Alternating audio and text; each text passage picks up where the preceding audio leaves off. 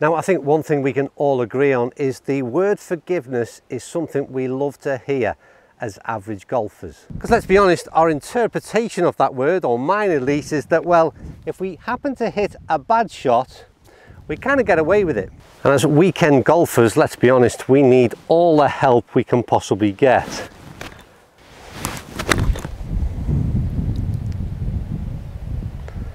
Oh, needed a bounce forward. But the big question is, with so many clubs to choose from right now and so many claiming to be the most forgiving in every category, question is, what are the most forgiving clubs of 2022? And I think I've got to start, as every what's in the bag should, and that's with the big dog. Okay, so the driver for me that has been the most forgiving in 2022 is not one that I have in the bag, but came very close to doing so. And that is from Callaway. It's the Rogue, and it's the Rogue Max. Now for me, the Max product is all out about forgiveness. It's everything you want to see from a driver when you're looking for a bit of help and assistance.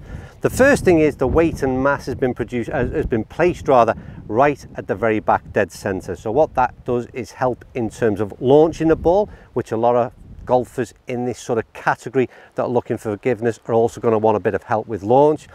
The likes of the AI technology in the face means that Callaway claim that we're getting or accessing ball speeds right across that club face, irrelevant of whether or not we find dead center or not. And I think that's a claim that I would sort of substantiate. I think that it performs incredibly well, no matter how inconsistent we are in terms of strike. So that's got to be a very, very positive thing. It's a very, very stable driver, very consistent and very forgiving. So that's driver out the way.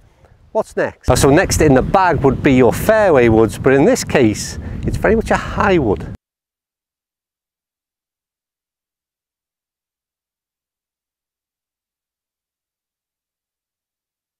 And whilst I'm just about to reveal what this club is, we've just literally bounced on the fairway and into the water. So not the best shot to have demoed exactly why I would choose this as the most forgiving. Maybe the clown that was at the end of it just went a little bit tight on that line. But the club is in fact from Cleveland, and it is their high wood. It's a 3 high wood, it's got 18 degrees of loft. It plays nothing like a 3 fairway wood and nothing like a 3 hybrid. And this crossover between the two is very much a length of shaft of a fairway wood, a head which is the size of an in-between a hybrid and a fairway wood. It's very much a mix-up of those two clubs, as the name suggests, but it does a couple of things. One, again, like the driver, it launches the ball incredibly high. 2, it's very versatile. You can play it from the tee, as I've just done. You can play it from the rough. You can play it from a tight lie on the fairway. And in every one of those situations, I would say launch is probably something that it does very much different than the loft, suggesting that it's very high in terms of launch. But again, it seems to be a very forgiving club in that wherever you get it off that club face, you seem to be getting a little bit of help and assistance, which is key to us golfers. So forgiveness and versatility and a bit more controllability in terms of length of shaft, all those type of things, make it for me a real favourable option if you're looking for a forgiving fairway wood or high wood.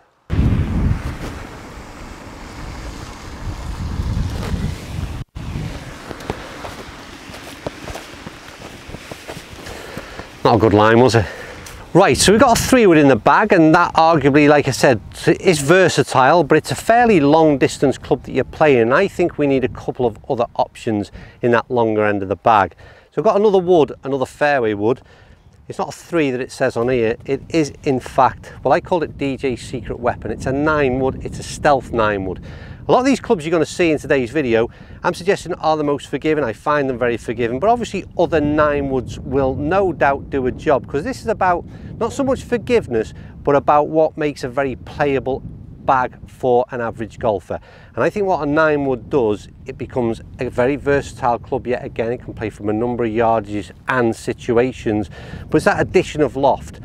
24 degrees on a fairway head is so different than having a 5 or a 3 wood in the bag, which is the generic choice, and it just makes life very easy. It's a slightly shorter shaft than that of the 5 wood and the 3 wood, so a bit more control, but that bulk in their head, That loft means that we're going to pop the ball up really high, but we're going to get there with the help of these modern day club faces, which I think are pretty much all forgiving, in that idea that if you don't quite get these out of the centre, you're still going to get a result that you probably shouldn't, due to the poorness of your strike, if that makes sense. So hence forgiveness. So a 9 wood is a definite in the bag for me. Right, so fairway woods are now sorted. I will add 9 wood or perhaps a 7 wood. All I'm suggesting is something with plenty of loft to make life a little bit easier. But then, continuing that theme of making life easier and more forgiving, we're into the hybrids. Now there's plenty of hybrids and they're pretty much all forgiving, I would say, nowadays. But once again, I would look at adding loft to your hybrids in the same way as I'm suggesting you add loft to your fairway woods. Because quite simply, like with the 9 wood, I'm going to suggest you use a 5 hybrid. 5 hybrid, 25 degrees, so 1 degree difference between that and the 9 wood, but very different in the distance it travels. But what they both offer is not a huge loss in distance from the likes of the 7 or even the 5 wood in many instances. And I've tested this 5 hybrid up against my 4 and also my 3. There's not a huge drop off in terms of distance, but that extra loft makes life so much easier and more forgiving. So when you're faced with a typical shot like this, we've got sort of 175 into that flag. We've got 3 or 4 bunkers that we're looking to cover. I want plenty of height. That thing is going to do this in terms of the loft it's got first of all, then with that sort of weight placement right at the very back, similar theme to all these clubs, it's going to help in terms of launching that ball. This, by the way, is the Tour Edge Exotics 5 hybrid. It makes no difference, like I said, which model you would choose to use. The simple point is, if you're looking for forgiveness in your bag, you need loft where possible, but you don't want to give up lots of distance by doing so. And what we've looked at so far is an 18 degree 3 wood, a 24 degree 9 wood, a 25 degree 5 hybrid, and they all do, they defy the distance compared to that in terms of their loft. The question is, and can you do any good while the camera's on?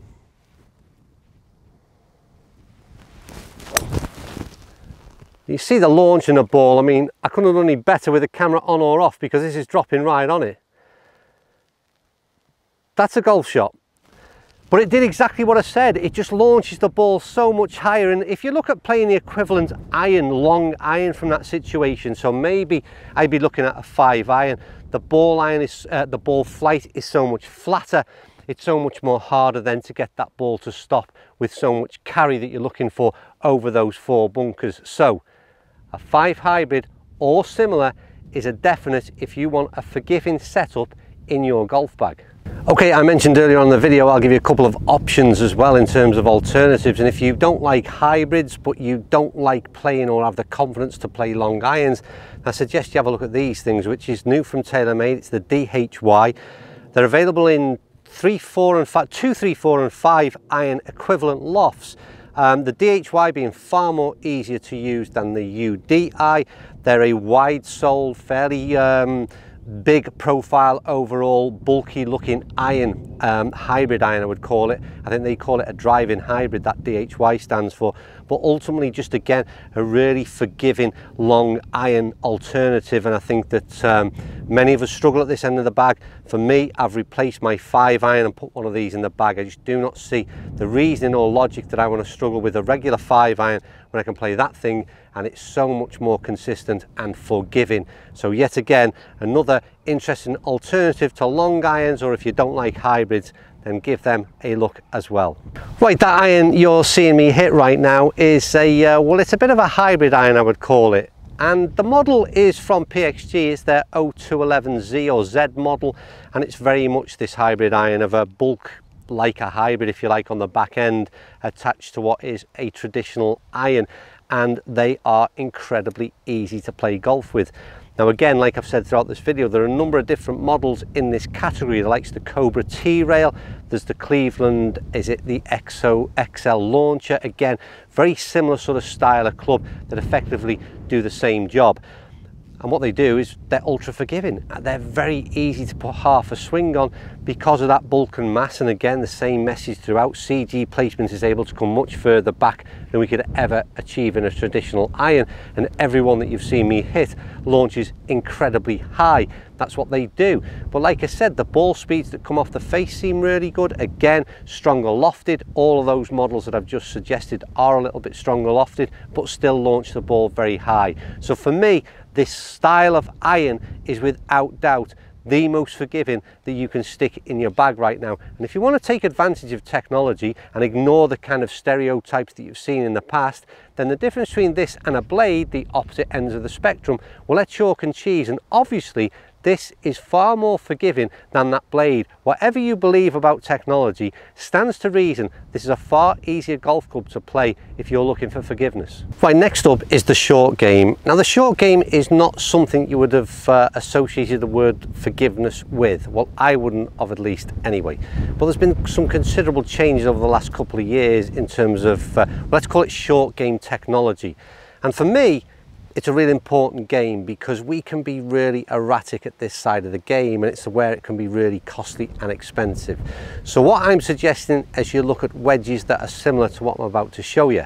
Now, first of all, I was a big fan of the Cleveland CBX wedges that came around maybe 3-4 years ago, all based on their sort of wide sole. It was a cavity back, sort of fairly large profiled wedge, and it was forgiving and did a real good, provided a lot of help for average golfers. They've then brought out Cleveland this smart sole design, and in that they've got a gap wedge, they've got a lob wedge, and they've also got a chipper. Very much similar in terms of the design and style, and each do their respective jobs very, very well and simply.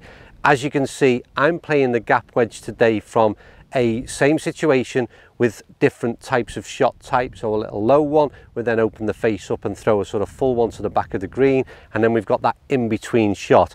So straight away, if you need one wedge in the bag, and obviously we can play it from full shots, but this becomes a very versatile club. And as you can see, fairly wide sole, big cavity back, and a big head profile does all the things I'm suggesting it does. Now there is a chipper in there, but I can't do this video without talking about the Ping chipper, because I think it is a very forgiving club in that it forgives us for what can be a very erratic short game if you're not quite on it.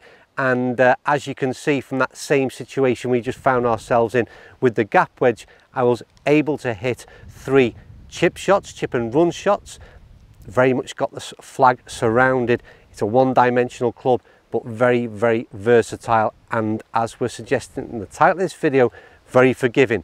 So make sure you don't forgiveness when you're choosing the wedges, the chippers in the short end of your bag.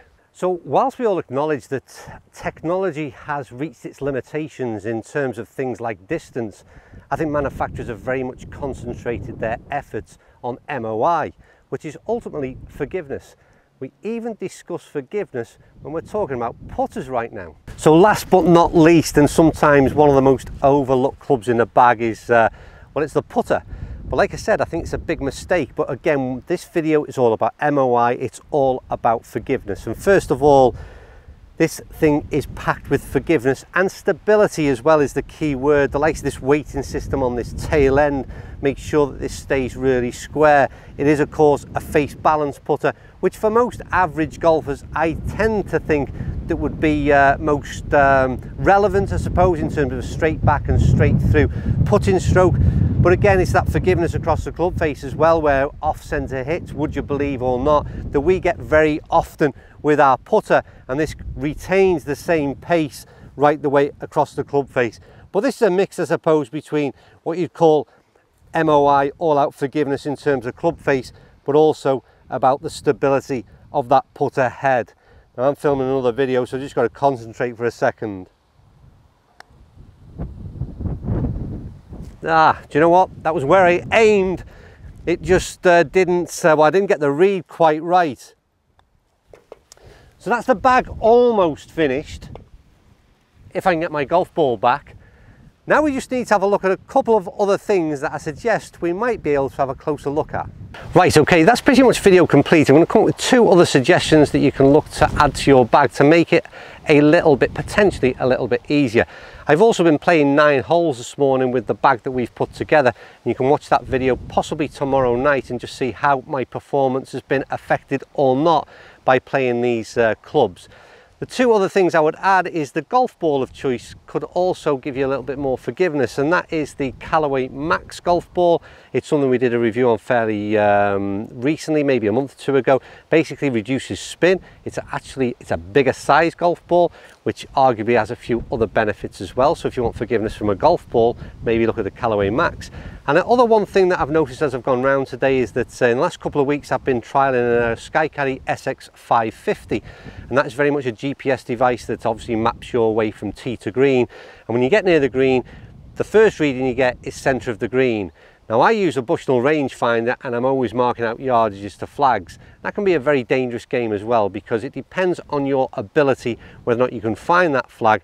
But I find a sensible move is to play the likes of the GPS device of the SX550 and always be going for the yardages of centre of the green. So again, for me, it's not necessarily forgiveness, but if you're looking to make the game a little bit easier, start aiming for greens, drop your rangefinder and get yourself a GPS device might also be a good idea. Anyway, that's the bag that I've put together as being the most forgiving options of 2022. What I want from you is your thoughts down below. What have you found this year? Have you bought anything in particular that's made your game, your life just that little bit easier? Then please let me know, and more importantly, let your fellow golfers know. Don't keep that secret to yourselves. Right, as ever, thanks for watching, and I'll see you all soon.